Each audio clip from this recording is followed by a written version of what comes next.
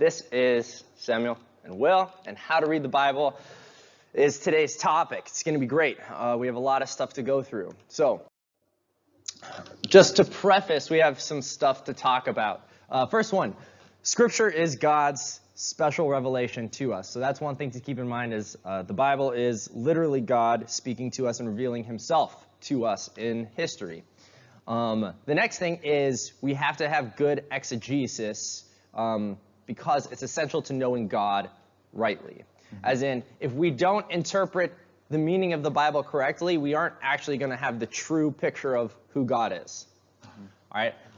The next point on this is culture, time, and language. We're going to talk about this more in the lecture, but it's basically the idea that this is a river that we have to cross because it's separating us from the true meaning of the Bible, as in the biblical texts were in a different culture, different time, and different language. And so that is one of the most important things to recognize.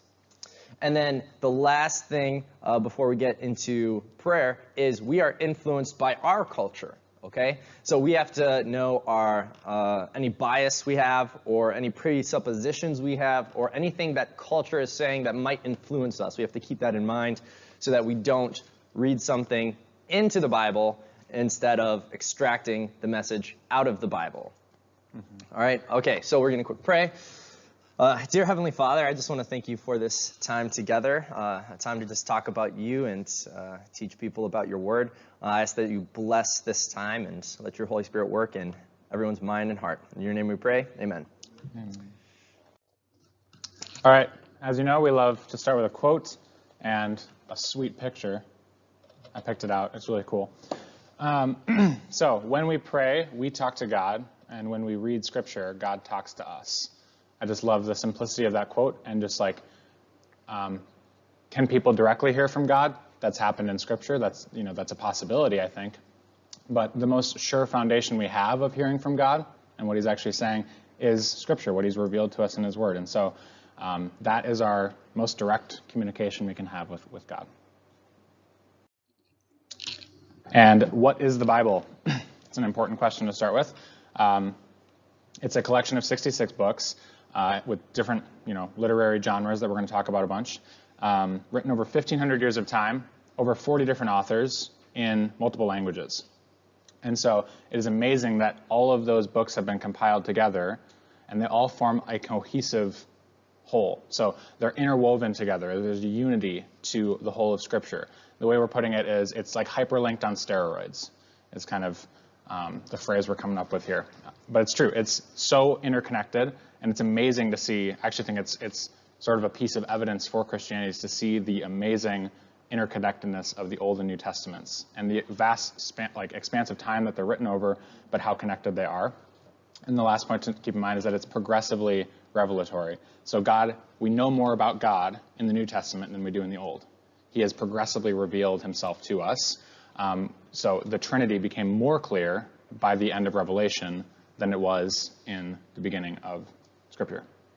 So just important to keep that in mind. And also I think that there's clear evidence from Scripture that there's a sort of self-conscious awareness that this process of Scripture being written was guided and authored by the Holy Spirit. So we can see places in the Psalms or Isaiah and Daniel in the Old Testament where there's kind of a self-conscious awareness that what's being written down here is being guided by God's Spirit.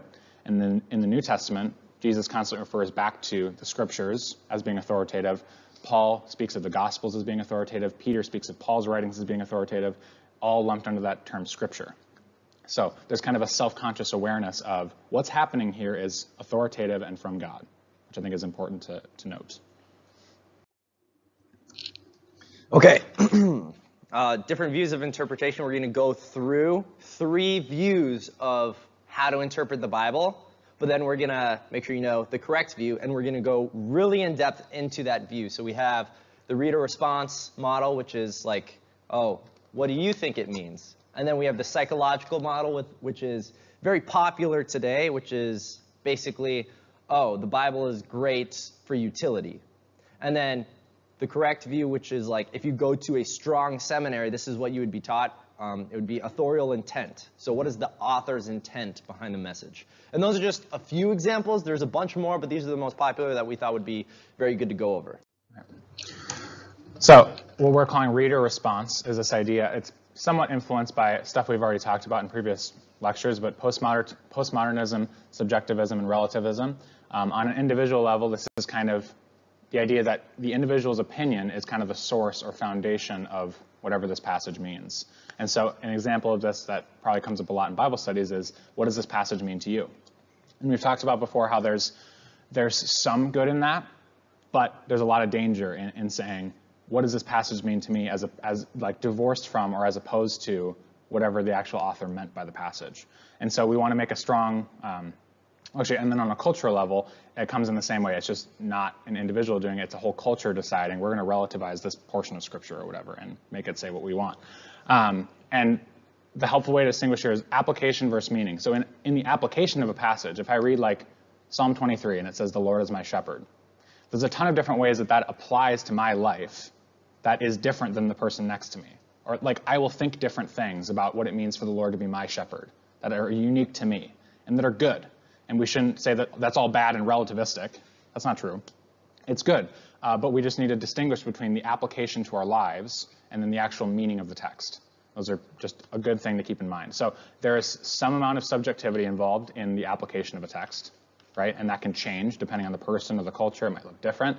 But the actual meaning of the text, we have to keep in mind that there is an objective meaning to what the text means. So that's just a helpful thing to keep in mind. Our next one. So we obviously reference Jordan Peterson and Lord of the Rings a lot, but this is a model that Jordan Peterson uses and has made very popular. Actually, he has led a lot of people to Christ just by using this model, right? So if you read any of his books, he actually cites scriptures like very frequently. If you read one of his books, you'll run into the biblical passages all the time.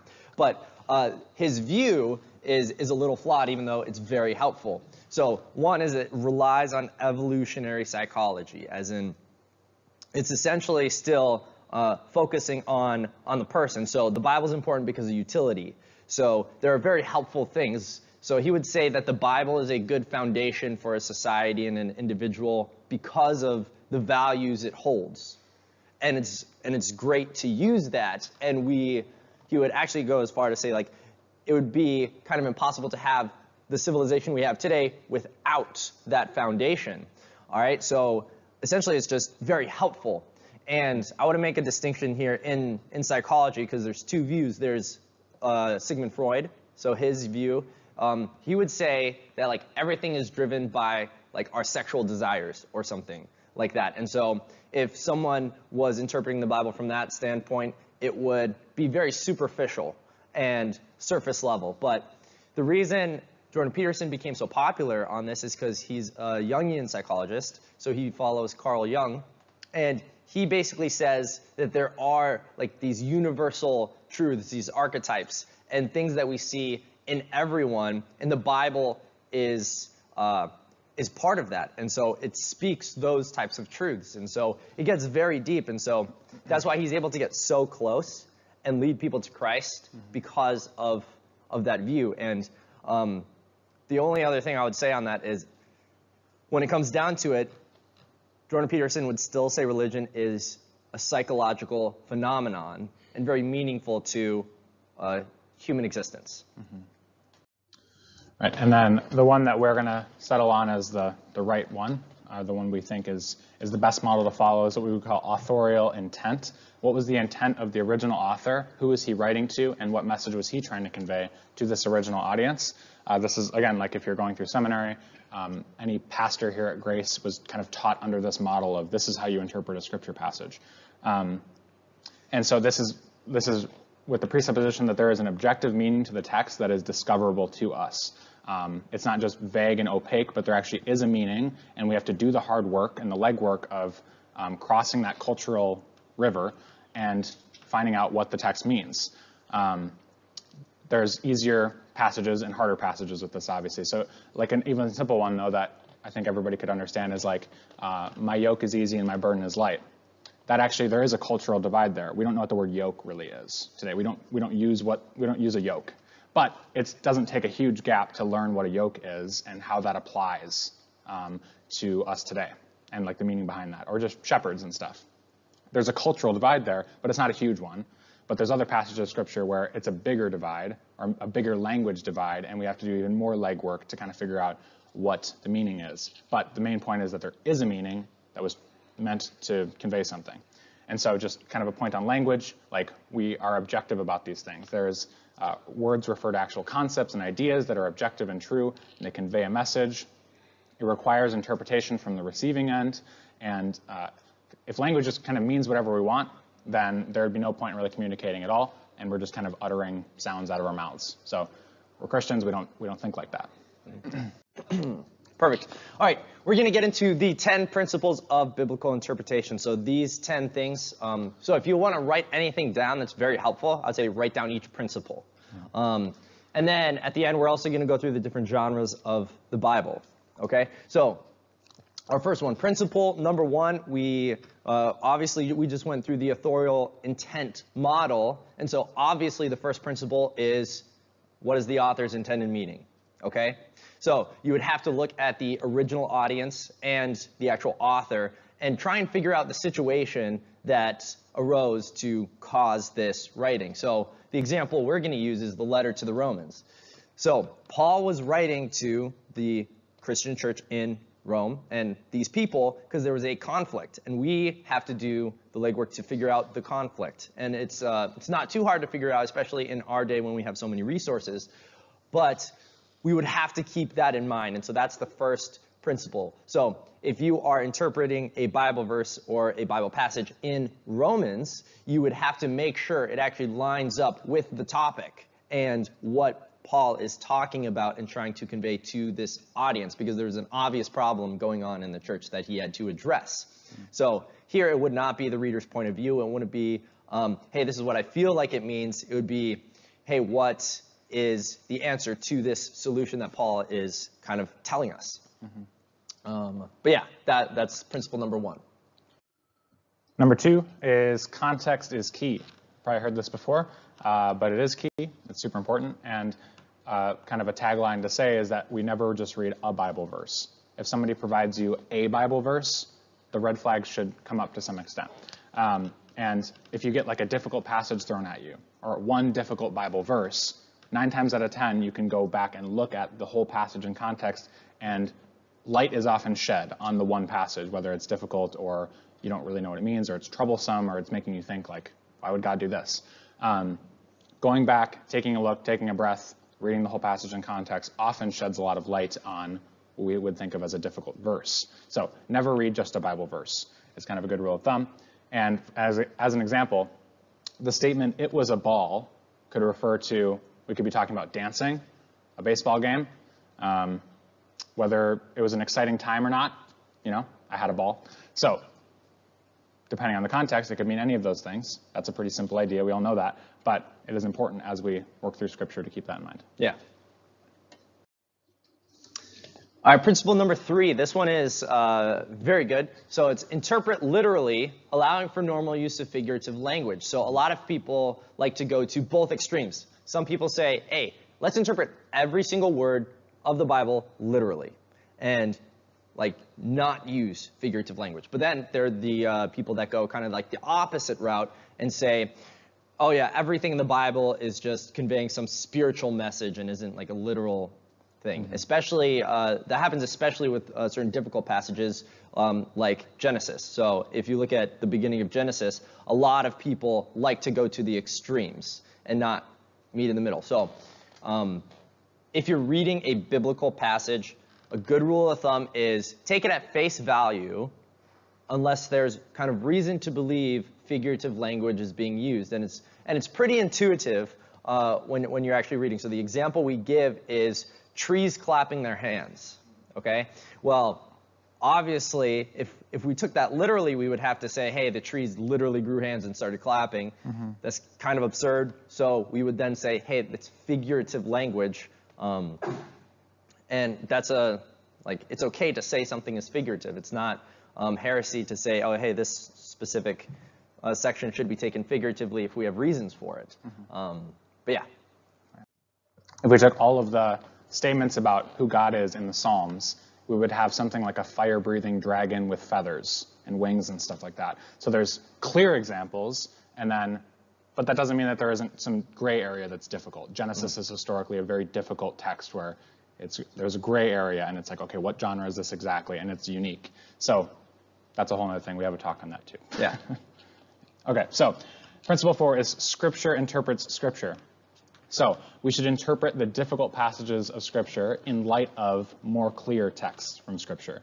It's a good rule of thumb to keep in mind. And we do this because we know that God can't contradict himself. So the law of non-contradiction, kind of taking the plain reading of the text at face value, and we just know that these two passages can't contradict each other, and we work with that assumption because God is truth and he can't contradict himself. But we interpret difficult texts in light of clear ones. Yeah, and under that law of contradiction, when we said plain reading comes before conclusions, what a lot of people do is they take one passage and another passage, interpret them separately, follow them to their philosophical and theological conclusions, and then they end up contradicting each other and not reading both in light of each other. And so if you are one day reading one passage and the next day reading another, keep both in mind, especially if they're on the same general topic, because you don't want to run into that situation. It gets kind of messy where you're like, oh, I was so sure about this passage and my belief on that, but then when I read this one, problems came up, right? So yeah. All right, principle number 5 is interpretation as opposed to application, right? We mentioned this before, but it's very, very important because you'll hear it a lot today with subjectivism, but application versus the actual meaning. So the meaning does not change. It is there. It is objective, unchanging, applies to everyone. Now, again, how you go by applying that is going to look differently. So our example is pick up your cross and follow me. So that's saying. A lot of Christians have heard it. Now, of course, that would essentially mean us turning to Jesus, all of us, right? But people struggle with different sins, or specific sins are more difficult for certain people than other people. And so in that respect, it would vary a little bit. So that's another thing right there. It's just interpretation as opposed to application. Make sure you make that distinction. And interpretation always comes first. So if you're in a Bible group and they go straight to, oh, how do we apply this? You should really strive for, hey, let's figure out what it's saying first. Let's figure out what it means first. What principle is underlying it all? Number 6 is to be sensitive to following themes. And not just these two. These aren't the only two themes in Scripture. These are two really big ones, though, that are super important. And just as a side note, if you guys don't know what the Bible Project is, they're a really, really helpful video series that will take a summary of each book of the Bible and place it in the whole context of the whole of Scripture, how it relates to the whole narrative as a whole. It's super helpful. So if you're starting a new book in your Bible study, or we're starting a new book at Grace or something, 2 Corinthians or whatever it is, it's really good to take notes on one of their summary videos, and it really gives you kind of a whole holistic look on how this book fits in with the whole rest of Scripture. Really, really helpful. But some themes that are very common in Scripture that kind of show up all over the place is Israel and the church as a comparison between the two. How Israel in the Old Testament is functioning as a temporal nation of people, and then the church being the fulfillment of Israel, but a universal thing, all nations, tribes, tongues being part of the church, and it's the fulfillment of Israel. So it's the true Israel is the church. And there's temporal aspects to the Israel as a nation in the Old Testament, temporal consequences, temporal punishments, and then in the church it's more eternal. There's eternal punishment, eternal promises, things like that. So it's just that theme of type and then fulfillment of the type. And then Old and New Covenants, very similar. So Old, Law of Moses, New Covenant, Law of Christ. Just keeping that in mind as you read the Old Testament, even if you're reading the law in the Old Testament, Numbers or Leviticus, seeing how this is fulfilled in the New Testament or the New Covenant with Jesus is really, really cool. And it kind of opens up the Scriptures to you. I would say that the thing that made me so excited about reading the Bible as a Christian, was to see how the Old Testament was kind of made alive by the New Testament. That's when things really start to click and it gets really, really cool to read Scripture. You start to read Leviticus and you're like, oh wow, there's a ton of stuff about Jesus in here actually. There's reasons why it talks about like bitter herbs at Passover. And you're like, I would have never thought that. But there's actually a ton of meaning behind those things and symbolism. And so it really opens up the whole of Scripture when you know that there's actual intention behind each of those things that we think of as like obscure laws of the Old Testament. Oftentimes they're not obscure. Yeah. So just keep in mind those themes. And actually what helps with that, obviously today we have study Bibles, but also just like a simple reference Bible. Those passages that do connect to the Old Testament, if you have a reference Bible, it'll tell you what passage to go to, and then you can go back and say, whoa, I didn't know that actually connected to the Old Testament. So yeah, look out for that. And if you have just like a simple reference Bible, it'll help a lot. Yeah. All right, principle number 7, layers of meaning. So we talked a lot about, hey, there's an objective meaning. Okay, there's one meaning that's unchanging. But another thing to keep in mind is that with one passage, it can give you multiple messages that are true. So, for examples, there could be multiple allusions to the Old Testament in one New Testament passage, or there can be multiple references, or in the New Testament, especially with the Gospels and Jesus, there could be multiple prophecies being fulfilled at the same time, right? And so multiple things can be happening at once. So just make sure you're realizing that. So like one thing well, actually, Will was going to talk about this, typology. Yep. Yeah. So typology is just another kind of principle to keep in mind as you read Scripture. It's kind of all over the place. And it can go too far, but it's also really cool when it's done right, I think it's actually really cool. But it can go too far.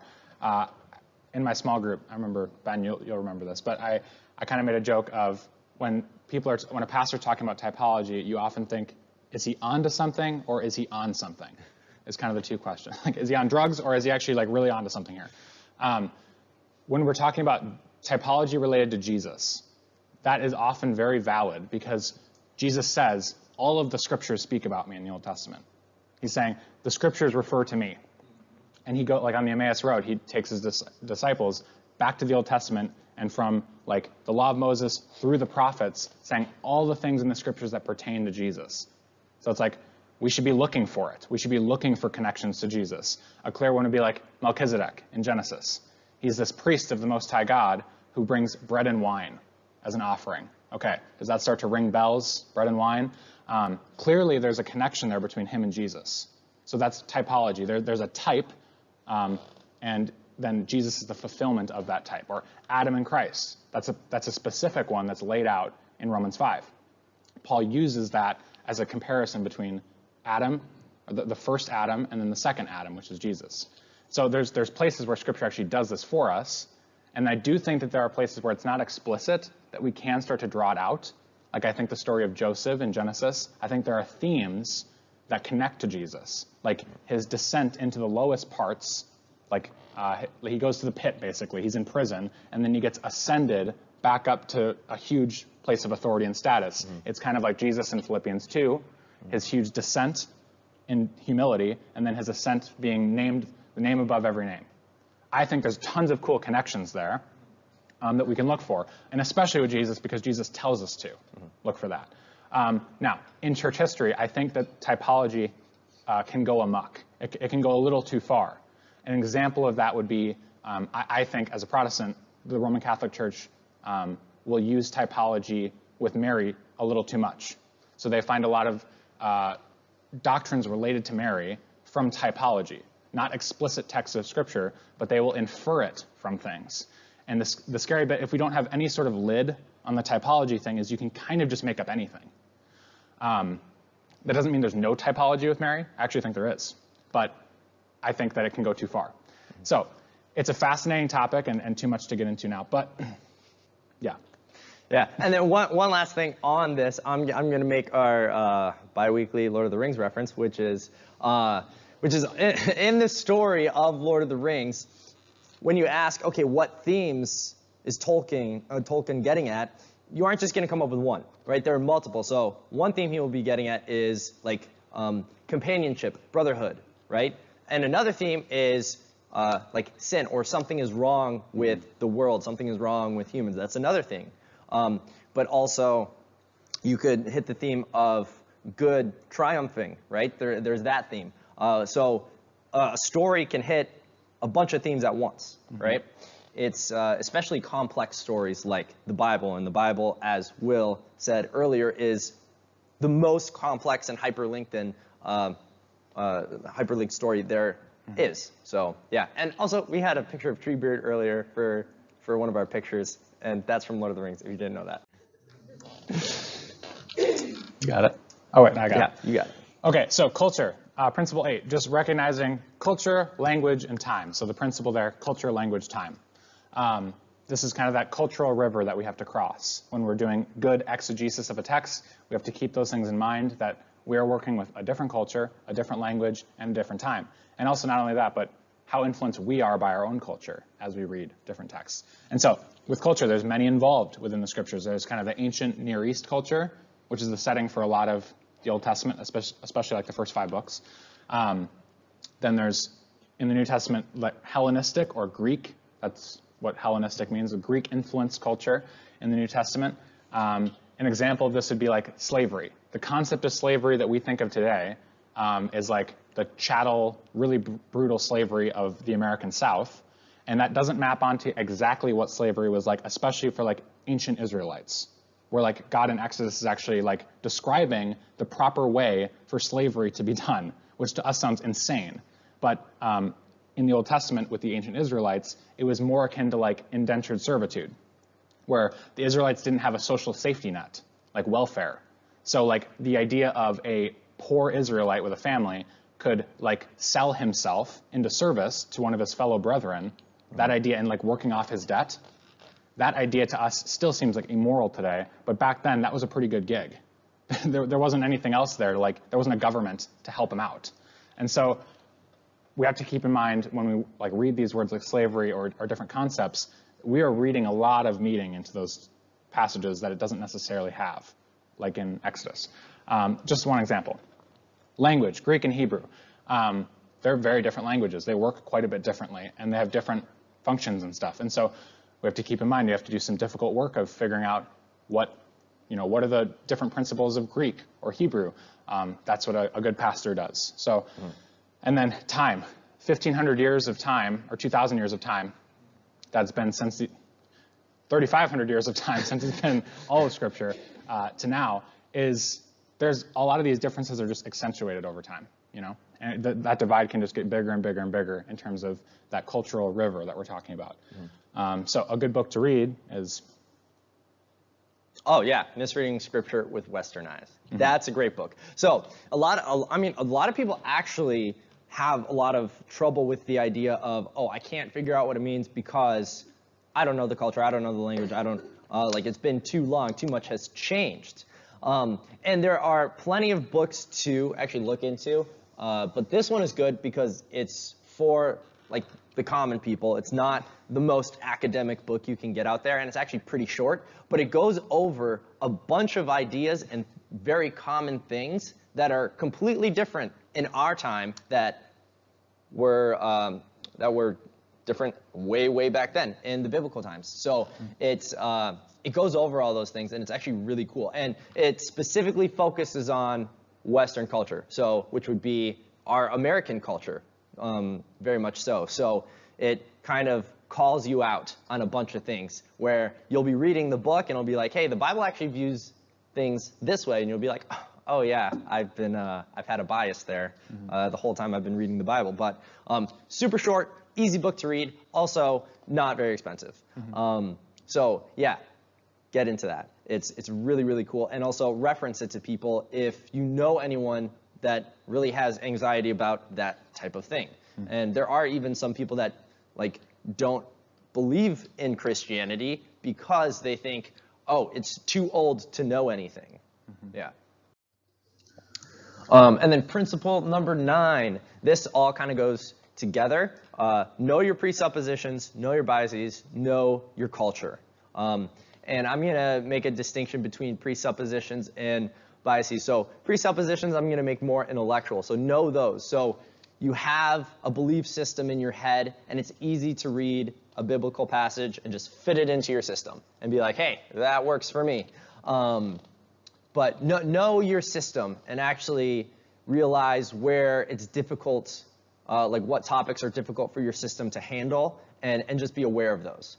And then biases, I'm gonna kind of make those more emotional. So an example I'll give is, okay, let's say a feminist became a Christian and had a huge transformation.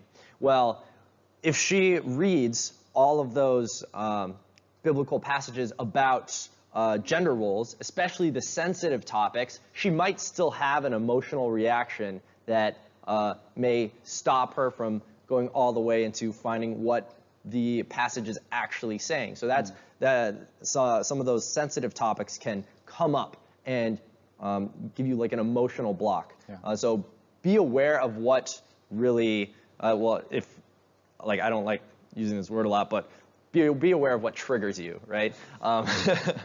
And just know those.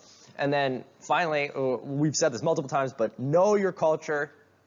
It's pretty easy because you live in it. Just know what we believe and how our culture works and what it's saying, because the Bible kind of goes against that a lot of the time. Mm-hmm.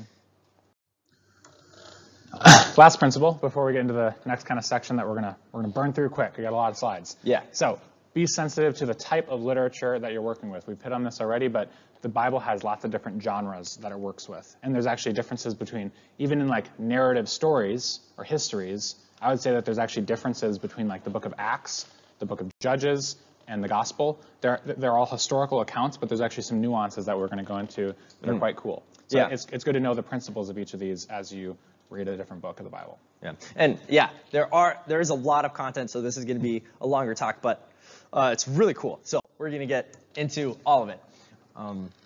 Gotcha. So just a list of all the different types of literature that we kind of see. Narrative history, law, wisdom, poetry, gospels, parables, acts, epistles, and then apocalyptic literature. Yeah, and we'll get into each of those, so don't think you have to memorize them right now, and this is all we're going to talk about. But let's go to the first one. So narrative history. This is like, okay, this is a historical account. I think my favorite example is like the beginning of Luke, the Gospel of Luke. So Luke's a historian, and he's very, very good at what he's doing. And so in Luke 1 through 4, if you just read it, you're like, it sounds like I'm reading something very official. It says like, to the most excellent Theophilus, I am writing a historical account detailing all of the exact events that have happened here. And it's like, all right, this sets me up well. I know what I'm about to read. It's going to be, you know, a faithful historical account of the events that have taken place. That's different than the Psalms, right? So that's a pretty easy one to distinguish. But so the application here is drawn from like the characters and the events in the story. So an example would be like Judges. In Judges 3, there's different like conquests that the Israelites have. And so it's like, it's a historical account, but we can still extract like, okay, God's delivering power or something like that. There's like a theological principle there, even though it is a historical account. That doesn't mean that it's just like we can't take any meaning from it, but it's like, what is it saying about God? What is it saying about man? Those are good questions to ask. Yeah. Next one, law. This one is a little bit easier. Usually it's just a straightforward command, right? So in those law books, it's usually like, hey, do this or don't do this. But here are some things to be aware of. A lot of those law books, especially like just the Torah, where a lot of the laws are put there, some people think that it's literally just like law after law after law. In some sections it is, but there's still the story of the Jewish people right there. So, for example, Exodus, it has some laws, but it's also the story of the Exodus from Egypt. Mm-hmm. Numbers, it does have a lot of laws, but it's also the story of all the Jews wandering through the wilderness, right? So there's still stories happening throughout these, but then there are the law portions where it's just like, here's the commands, and list them all. And when you're reading these commands, the moral ones are really easy. So when it says, don't kill, or don't murder anyone, right? So thou shalt not kill. Very easy to figure out. But for the judicial part, so the Jews had their own nation, and they had their own laws specific to their nation. When we read those laws, we might have to actually ask, hey, what does that mean for us, right? What does that mean for today? Because obviously, a law way back then that the Jews had we don't have that law today. So what can we do with it? And a good example is in the New Testament. It's right up there, actually. There was a law in the Old Testament about just like oxes. But Paul applies it to his freedom and literally shows us an example of that in 1 Corinthians. So what Paul did, he focused on the principles under the law, even though it was like a law just about oxes. He found the principle and then said, hey, that still applies to me today. Mm-hmm. And that's what he did. And we would have to do the same thing with the sacrificial laws. And those. So even though Jesus fulfilled all of those, like Will was saying a little bit earlier, when we're talking about like Passover, all these laws of things we're supposed to do, they have rich imagery. They have rich meaning. Let's figure out what that imagery and meaning is so we can actually realize that message that's being given to us. So like with all the sacrificing with the lambs and the goats, what did a goat represent? What did a lamb represent? What's the imagery behind it? Mm-hmm. And that's how you can figure out really how to apply it to your life today, or how it could change your view of Jesus today. Yeah. So yeah. Just a quick thing on, it's a good contrast between the one I just gave, narrative history, and then law, is prescriptive versus descriptive things. If you're ever reading something in Scripture, you should ask, is this a prescriptive thing or a descriptive thing? Is this something God is prescribing me to do, or is this just describing something that happened? So people will often like read about the patriarchs and see that they're polygamous. They had multiple wives. And they'll say things like, did God, like, so God's okay with polygamy? That's an example of failing to recognize that there's a distinction between a prescriptive thing and a descriptive thing. God isn't saying, thou shalt have 50 wives. They're describing, this happened, right? And we're going to write it down because this is history, versus thou shalt not covet or something like that. So it's just important to keep that in mind. And then wisdom literature. So this is Psalms, Proverbs, Ecclesiastes, and the book of Job. And these are kind of general truths that are meant that will apply to a wide variety of contexts. And it's not like things aren't 100% certain every single time. So an example of this would be like train up a child in the way that he should go is an example. That's kind of broad. It's a general kind of wisdom statement. But does that mean that every single time you train up a child, it's gonna happen exactly like that? Not exactly. It's a general principle that's meant to guide us on the right path in life. So kind of, yeah, I've said general 600 times, but general guidance, I would say, for the people of God. And then like the way this works out in these different books is Psalms is like the kind of law for the people. It's used in worship and stuff. Proverbs is kind of saying like, do well and good things will happen to you. That's kind of the theme of Proverbs. So like, don't be an idiot and things are going to work out great. Ecclesiastes is saying basically, no matter what you do, you're going to die. That's what Ecclesiastes is saying, but with actually a really good meaning behind it. But doesn't matter what you do, you're going to die anyway. Everything's vanity. And then Job is kind of a combination of all these things. So Job's very righteous, yet nothing good happens to him. He gets like everything taken away from him. So like Proverbs and Job is kind of an interesting juxtaposition where Job is like, he does well, yet everything gets taken from him. But in the end, it gets redeemed. So Job's kind of a combination of these different wisdom principles weaved into a narrative story. But it's cool to think of these as like, these four books, are these four big books of the Bible, connect in a really cool way. Yeah. And well, oh no, here's one last thing on Job. So one of the reasons Job is an actual thing is because there is that contradiction, the apparent contradiction between Proverbs and like Ecclesiastes, like, hey, do well and you'll do good. If you do bad or foolish things, things won't work out. And then Ecclesiastes is like, hey, even if you make money, you're going to die. You're going to be the same off as someone who's poor. There seems to be like a contradiction. Like, hey, do these things, but also doesn't matter. Job is kind of the answer to that, the solution. And the answer is a story. And Job is actually poetry. So the God answered that contradiction in a kind of like, think of it like a poetical narrative, right? But yeah. And that actually leads us to poetry, which is, this would include a lot of things. So many of the stories or books of the Bible include tiny sections of like songs or blessings or poetry. And then some books are complete poetry, which is like Psalms. And Job is also poetry. But with these, one of our principles was interpret literally with the normal use of figurative language. The thing with poetry is that figurative language is used a lot more. So you might have to kind of like tweak that principle a little bit just for poetry because you're going to see it a lot. And so normal use of figurative language in poetry would just increase. So make sure you have an eye out for those things. Mm-hmm.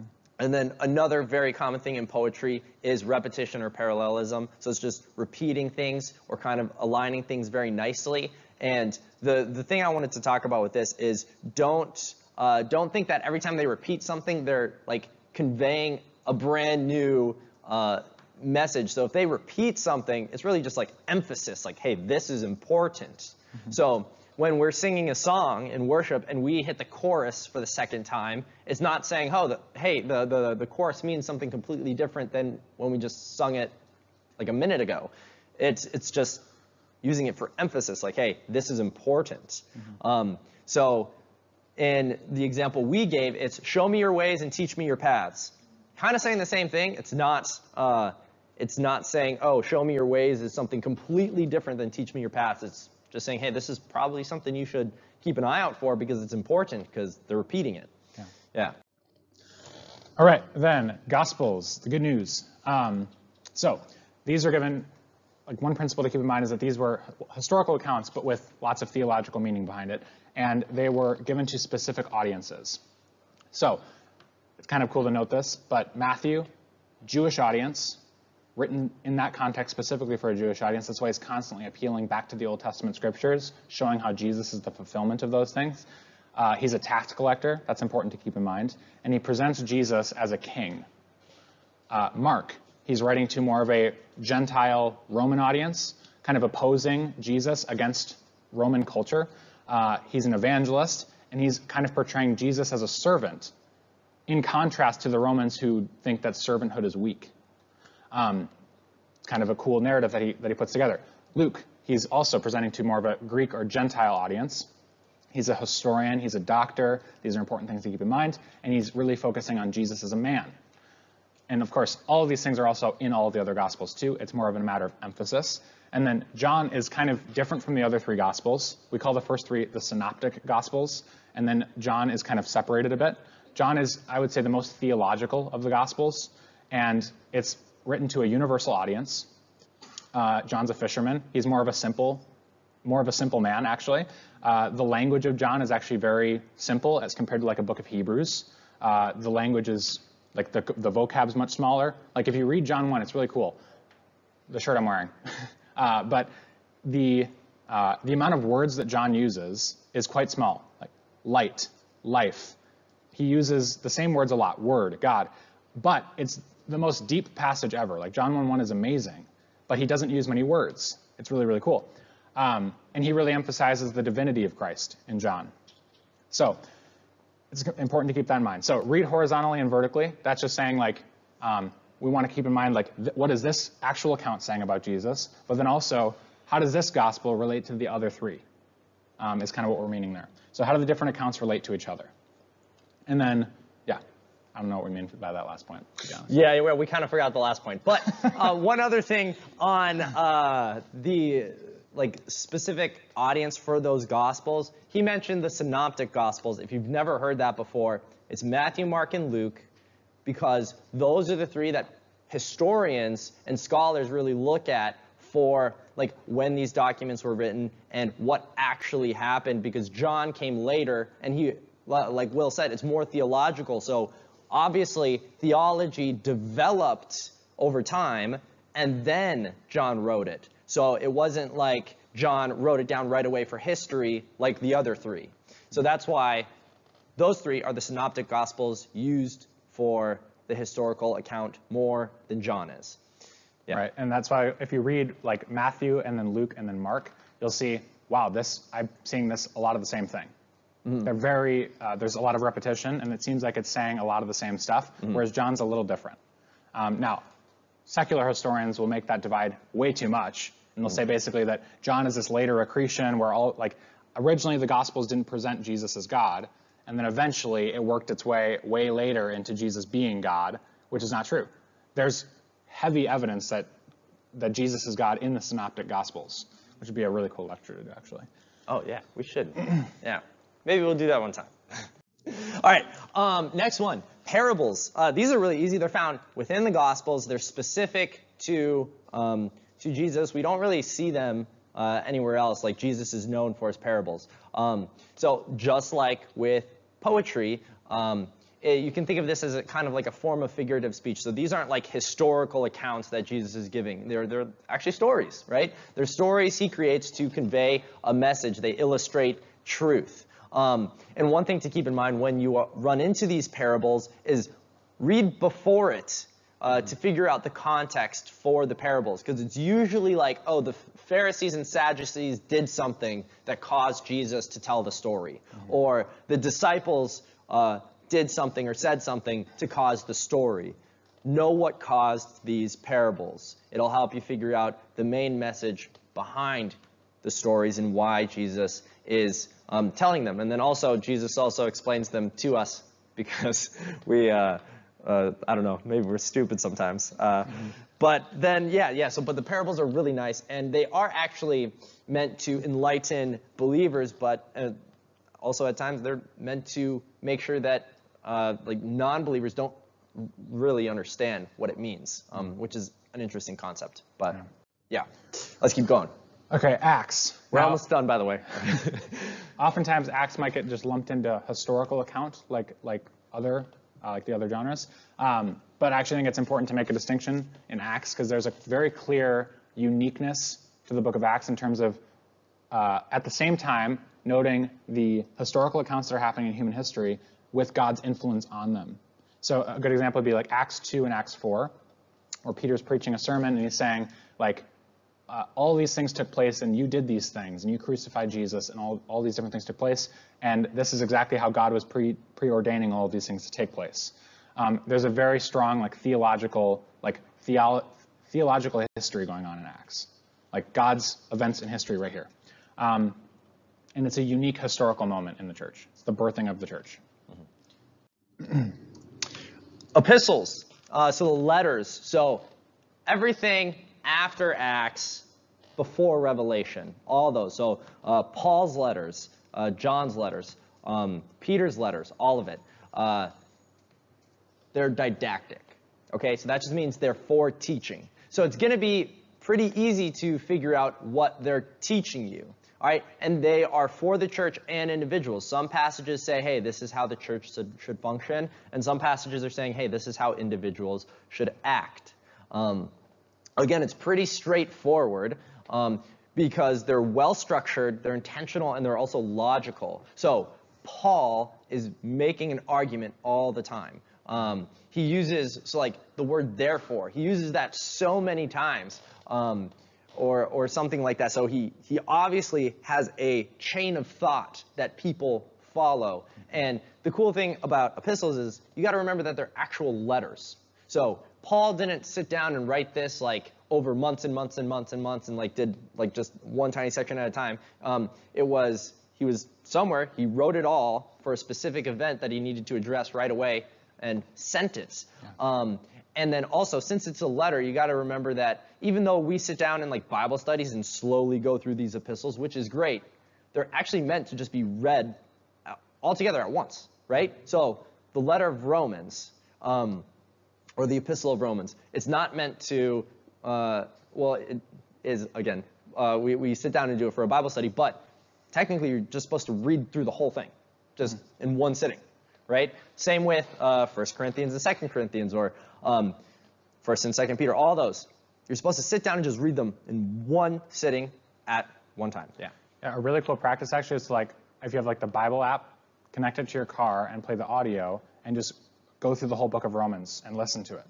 That's actually a really cool practice. Like I did that recently and it was like you start to pick up on a lot of stuff where that break from like chapter 1, 2, 3, 4, 5 is a little artificial. Those chapter headings aren't inspired by God. And so it's cool to actually just listen to the whole thing in big, long chunks. I think you actually get a lot more out of it. Mm. All right. This is our last one. We're almost there. Yeah. Apocalyptic literature. So Revelation is the most obvious example of this, but I would say like Daniel has a lot of apocalyptic imagery. Some of the prophets, some of the ending of the Gospels, I would say, uses a lot of apocalyptic language. Jesus is describing the end times when he's actually hearkening back to like Daniel and other places. These are very difficult to interpret. That doesn't mean they're confusing, or that doesn't mean that they're impossible or opaque or that God isn't clear, but they're historically difficult to interpret. So it's debated whether this is historical, prophetic, literal, figurative, elements of all of them. It's difficult. These are tough books, and there's a reason why there's lots of disagreement here.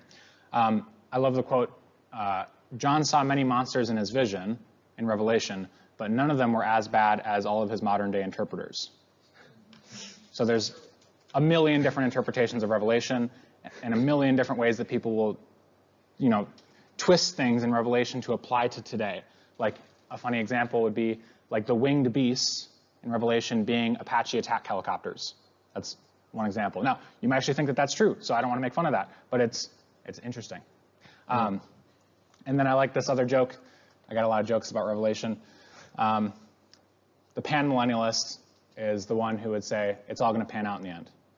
That's kind of a good position to take. Yeah. Like lazy, but a good position to take. A lot of people argue about the end times and have different millennial views and also debate the rapture and everything. But the pan-millennialist would just say, "Hey, that's awesome, but Jesus wins. That's all I know."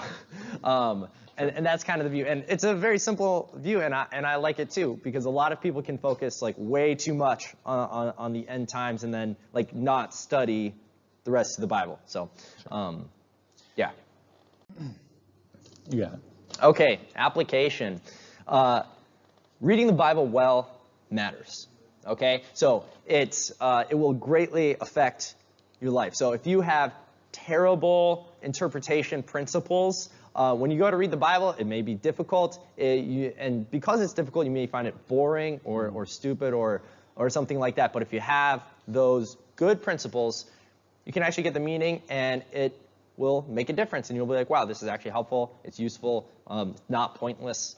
Next thing, God communicated a message to us. So God is real, he's the supreme being, and if he communicates something to us, we got to listen, right? So that right there is just the value and the authority in that biblical message right there to just make us want to know what he is saying. Next, you can use this in group and individual Bible studies. So if you have a group Bible study or participate in one, and your group is maybe following some of these, but not a lot of these, bring it to your group. Say, hey, we should try this out, see how it works. And then you could also use it in your individual Bible study and do something yourself.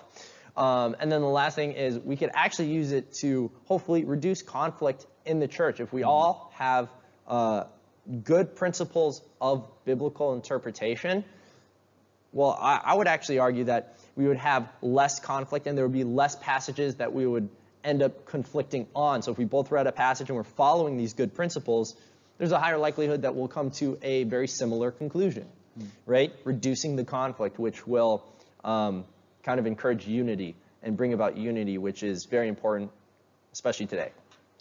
Yeah. Anything you want to say? Nope. Oh, sweet. All right, we'll just pray us out here. Lord, we thank you for your divinely inspired word, and we thank you for its truth. We thank you for its richness and its depth that we will never fully comprehend. We'll never fully plumb the depths of your word. Over 2,000 years, no Christian ever has. The church never has fully plumb the depths of your word, and we thank you for that. We thank you that we can make that a lifelong study. I pray that you invigorate our hearts and our minds to be on fire for your word, that we would seek out how to read it well, that we would use these principles to do so, that we would help each other out in that endeavor, as it can be difficult, and we are finite and weak. So I pray that you would strengthen us, Lord, in that, and just light our hearts on fire for your word. In Jesus' name, amen. Amen. Yeah. All right, so that was a long